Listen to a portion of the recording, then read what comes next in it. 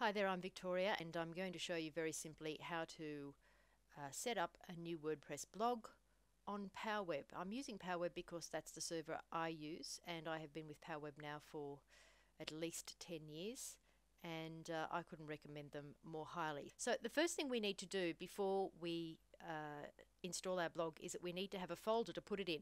Now the great thing about Powweb and a lot of these hosting services anywhere is that you can install as many blogs as you like, and in fact I've got quite a number in here already, and I'm going to take you into my file manager. Under the website section, if you go to file manager, I'll show you exactly how many I do have. I use this service for an enormous amount of file transfers and all sorts of other things, so there's more on here than just my blogs. But in my htdocs section, which is where I keep all of my blogs, if I click on that and just scroll down here, I'll just expand this a little bit so you can have a little bit more of a look. Every one of these folders that you see right down here are all websites, and they're all contained on this one hosting package which has unlimited space, so it's really very simple and easy to do. Now all I need to do to create a new website is to have a domain name registered, which I can do with Powweb as well, and also to create a folder to put it in, and I'm going to put it in here in my htdocs. So I'm going to click on that, it'll close that folders up, and I'm going to create a new folder. So I go up the top here to new directory, and I call it whatever I'm going to call it. So I'm going to use one of my domains, which happens to be pint size cooking.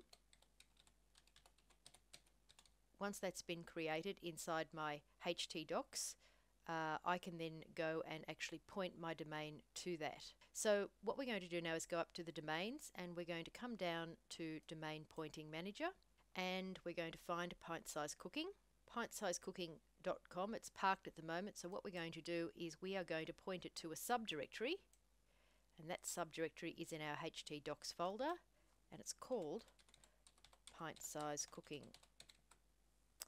and save the settings. And as you can see, the domain point is updated now. Alright, now what we're going to do is we're going to install the blog. So we go up to our scripting and add-ons, and we come down to Install Central. And in here, as you can see, there's all of my blogs, all of my websites. And we've got a number of different things that we can choose from here that Powweb provide free of charge that you can install. So we're going to go to blogs.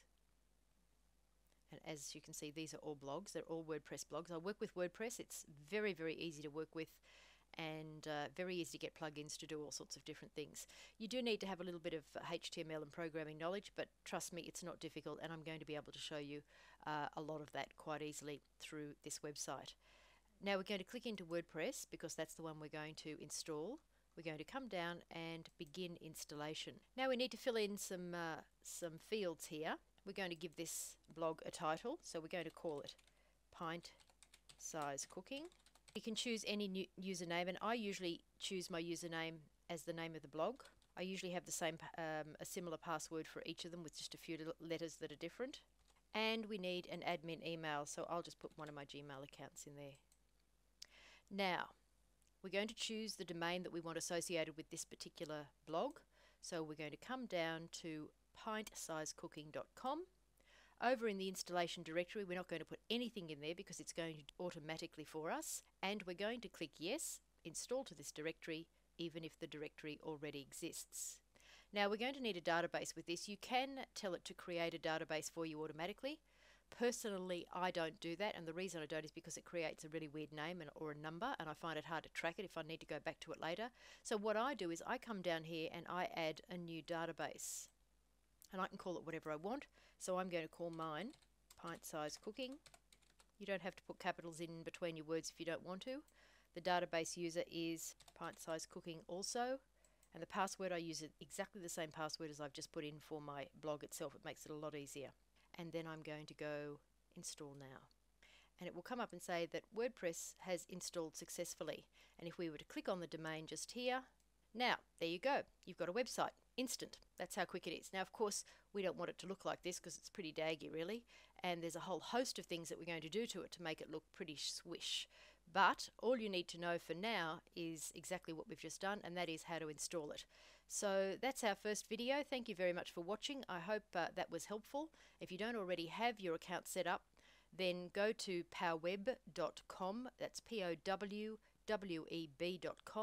and set up your account, and then install your blog, and the next video will show you what to do next. If you have a problem with any of that, I can certainly help you with that. Just give me a call or email me, and I'll be happy to go and set up your account and set up your blog and install it for you if you are a little afraid to do that. Thanks for watching. This is Victoria. I'll look forward to talking to you soon.